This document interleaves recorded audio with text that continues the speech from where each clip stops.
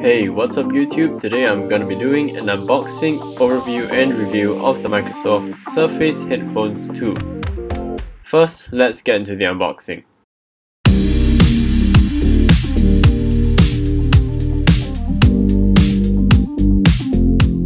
Alright, so let's remove that big outer packaging. Here's some knife cutting action for you guys.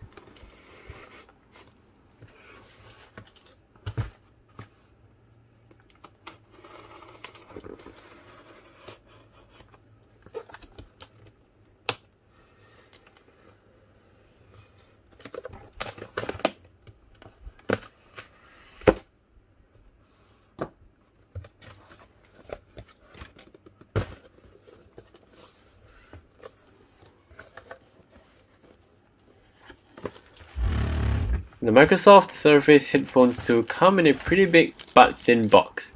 You'll see why in a moment. Let's cut that plastic and remove that lid.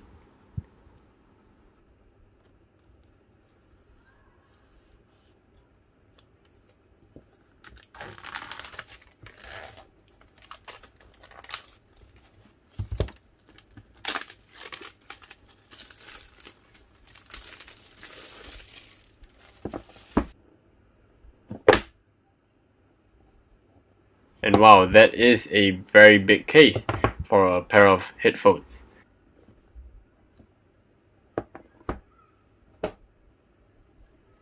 Let's get that case out and move that aside.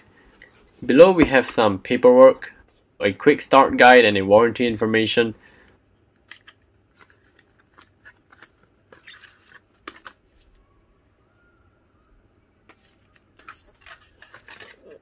Putting that aside, there is nothing else in the box.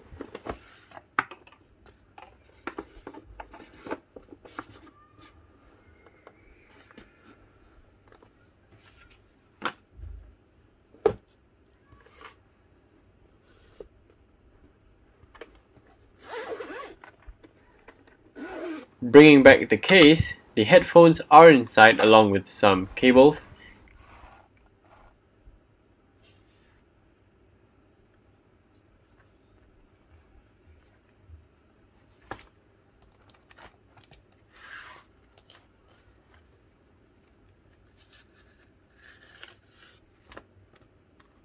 A USB-C to USB-A charging cable, a 3.5mm jack to 3.5mm jack cable. Here are all the parts laid out together. Okay, now onto the overview.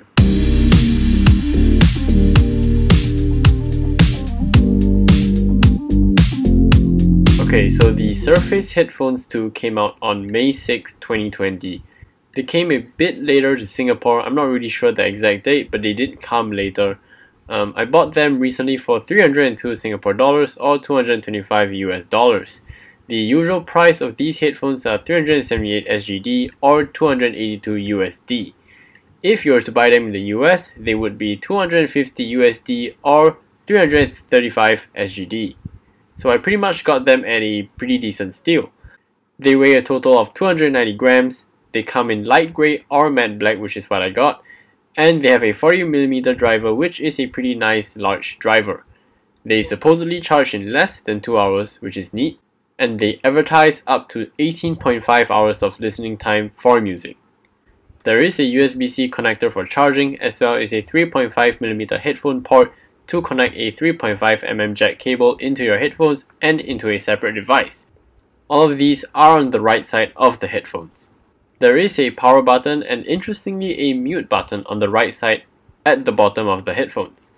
Volume control is also controlled using the right dial, and active noise cancelling or ANC is controlled using the left dial. Speaking of ANC, these headphones supposedly have 13 levels of noise cancelling. Personally, I don't think I need that many levels of ANC, but it is a nice versatility to have. You can single tap on either side to play or pause, or double tap to go to the next track, and triple tap to go to the previous track. The headphones connect wirelessly through Bluetooth, and they come with Cortana, which is a cool thing to have if you like Halo like me, even though I don't really personally use Cortana. They also have dual microphones for voice. Alright, so how are these headphones?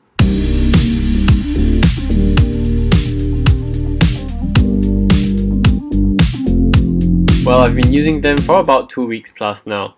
So let's firstly talk about battery life.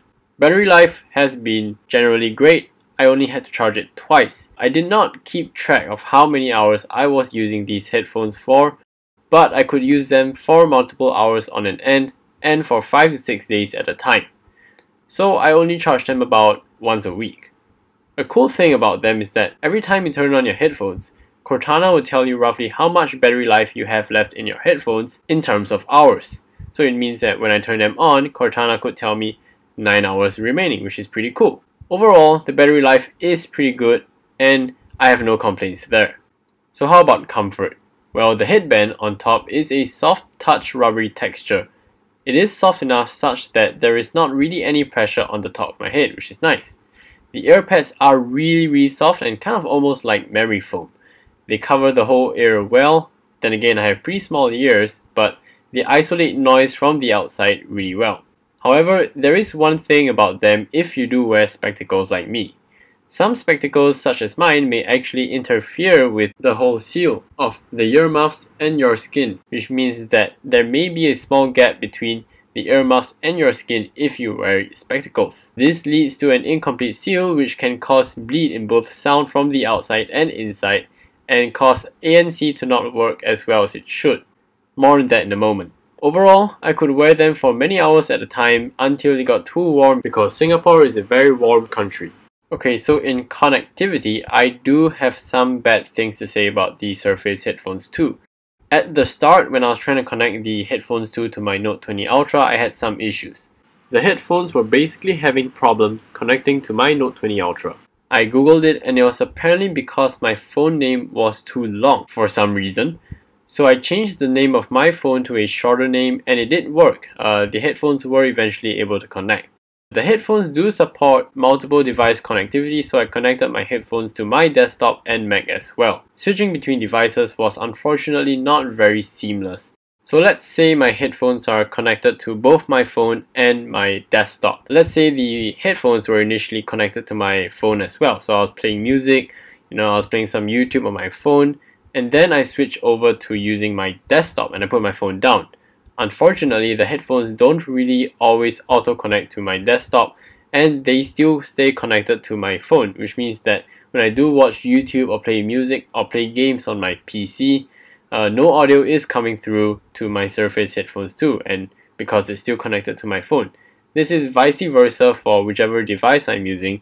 The headphones don't switch between each device very instantaneously, which can be quite annoying. My workaround some of these things which work sometimes was to turn off Bluetooth on the device which I did not want to use the headphones on anymore, or the long way which I had to do sometimes was to completely disconnect the headphones from, let's say, my desktop. For example, if I wanted to use it on my desktop, so I had to reconnect it to my desktop to use it, which is quite annoying. So now, what is arguably the most important thing in a headphone? Sound. So how is the sound? Well, first I want to say that I am not an audiophile, but I do know my audio to some extent. I have to say that I really liked the sound. It was overall really good. Both the mids and the lows, like bass, are really detailed, but the highs could be better in my opinion. The highs sounded a little teeny when I first started playing a variety of songs to test them. So I downloaded the Surface Audio app, which had a ton of features. I changed the equalizer from flat to classical, which actually solved the low highs for me. It sounded pretty much just like how I wanted it to sound like after I changed it in the equalizer. This is probably personal preference though, because I primarily listen to movie and game OSTs as well as some pop and indie rock. They are plenty loud and I never have to go past 75% on these headphones.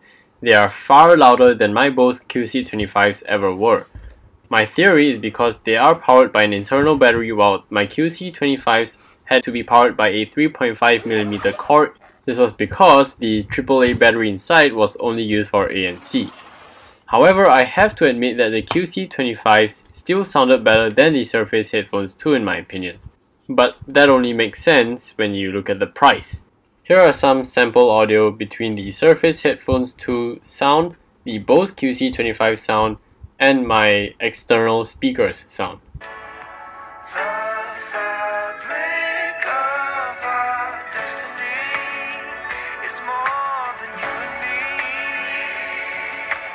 Here's to my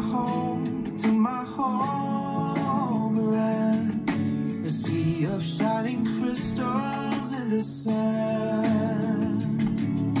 Because of who you are, I can be everything I am. Here's to you, Singapore. Next, active noise cancellation, or ANC. What about those 13 levels of ANC? Well, it actually turned out more useful than I thought. Basically, instead of having the need to take the headphones off when someone wanted to talk to me, I simply had to turn down the ANC rather than take my headphones off entirely. But how is the ANC altogether? Well, they are pretty good. They block out most of the unwanted sounds that you don't want to hear, like fan noise, aircon noise, even some train noise, which is exactly what you want when you are traveling.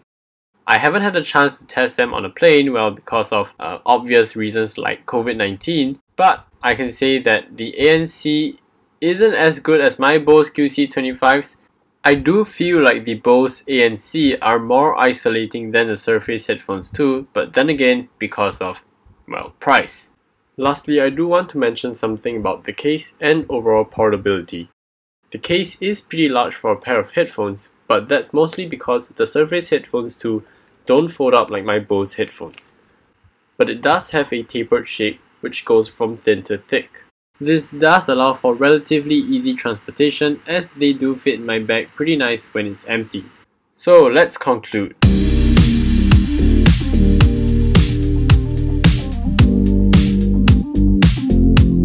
What is my personal verdict? These headphones are definitely worth it for someone who wants an all-rounder and a little more in terms of features. They really nail the basics for the most part. Great sound, great ANC, great connectivity when it works, and most importantly for me, the price. These headphones are in a way an unbeatable value.